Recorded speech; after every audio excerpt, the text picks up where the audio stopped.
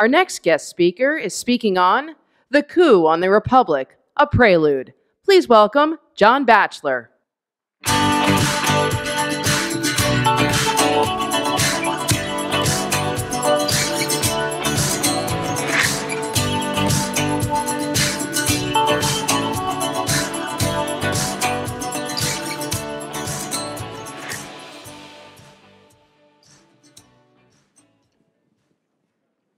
Good morning.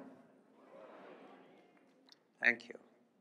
I'm John Batchelor, and I do a radio show each night to Washington and New York and other cities. And for the last 3 years, we have been very serious about a topic that can be dismissed as yesterday's news. March 20th of 2017, in a hearing at the House of Representatives, the Intelligence Committee chaired by Devin Nunes, accusations were made against the president. Accusations we now know came from the Steele dossier, which you can dismiss as childlike conduct. However, regicide. My topic is regicide, the murder of the king. The Romans invented civil war 2,000 years ago. An aspect of civil war is regicide. In 44 BC, when Brutus and his gang murdered Caesar, regicide. Brutus was an honorable man. So were they all honorable men. Regicide is a sickness. Men and women decide to be regicides. And for the last 3 years, each week, I take an opportunity to talk to my good friend, Michael Vlahos, who teaches at Johns Hopkins. And we philosophize about politics and history. And we've been driven by one topic for 3 years, and now more than ever, regicide, the murder of a king.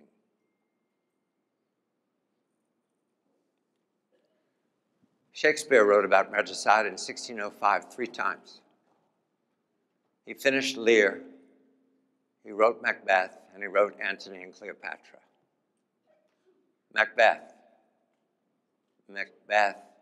murders sleep. Macbeth murders innocent sleep. Regicides do not sleep. They do not stop. Once regicide begins, there is no end. Regicide murders sleep. There is no relaxing.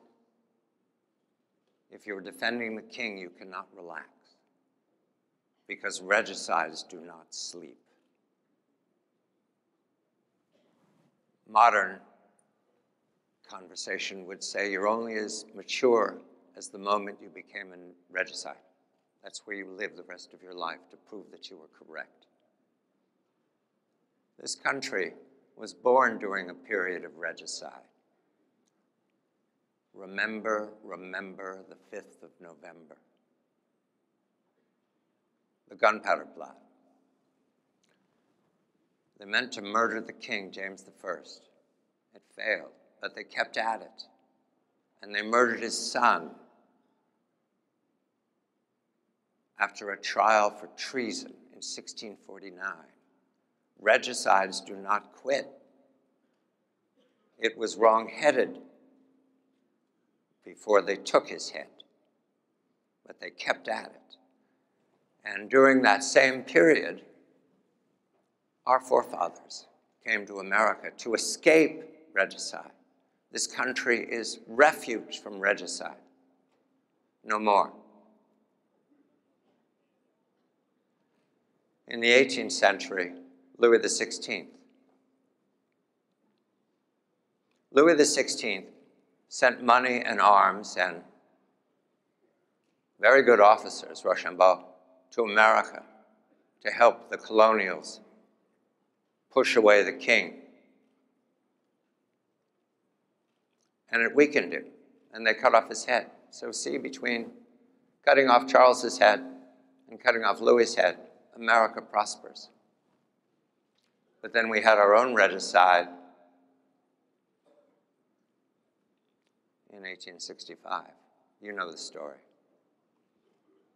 They meant to kill Lincoln the moment he arrived in Washington, and they kept at it. And they were successful. We live with the turmoil of that moment today. Class and race and regionalism. Regicide is a serious topic. I understand. Too serious for a beautiful morning over the Potomac. A serious topic, and now we come to impeachment.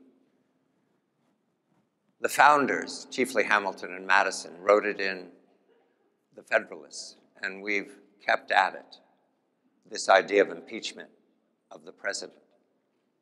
3 times it's happened. Once it would have happened. Impeachment is regicide. We have frequent elections. We don't need impeachment. Frequent elections. And yet, now I bring us up to date and close this story sadly. Remember, they're all honorable men. Brutus was an honorable man. So are they all honorable men. Regicides are honorable men. They will tell you that. When they condemn the king, when they condemn the president, they are honorable men. What we just witnessed was not the end. 3 years now we've been watching. The allegations of March 20th, 2017. Donald Trump is a stooge of Vladimir Putin. That is the allegation. What you just saw was another attempt to prove it. What you see on stage at the debates for the Democratic nomination, allegation. So, it was a privilege to meet with Mark Meadows behind stage and Jim Jordan. They fought the regicide in Congress, but they must continue to fight the regicide wherever they are. All of us must, because they will keep coming.